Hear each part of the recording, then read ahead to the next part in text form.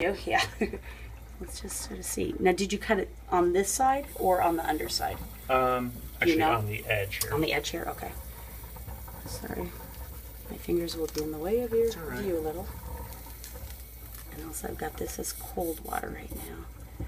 Actually, before I go too much farther, I'm going to have extra gauze. So, I'm just thinking ahead, right? I just realized normally we have them by the sink, but I want to have it some extra because I don't want to get myself caught up in here.